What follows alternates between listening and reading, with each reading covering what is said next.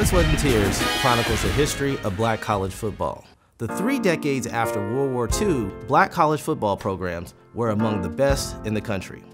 Using the biography of Jake Gaither, I tell how Florida A&M and other HBCUs created what will become known as the golden age of black college football. Former players such as Bob Hayes will become stars in professional football.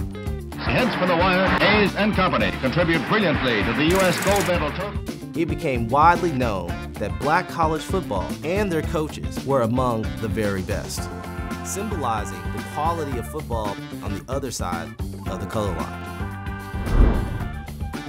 This was done by relying on a network of athletic enthusiasts on their campuses, in their communities, and in the media. This sporting congregation, as I call it, was essential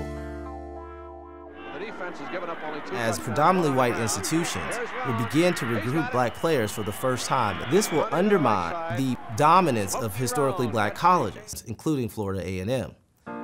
Jake Gaither tried to counter the decline in his football program by supporting black minds and communities as much as black bodies.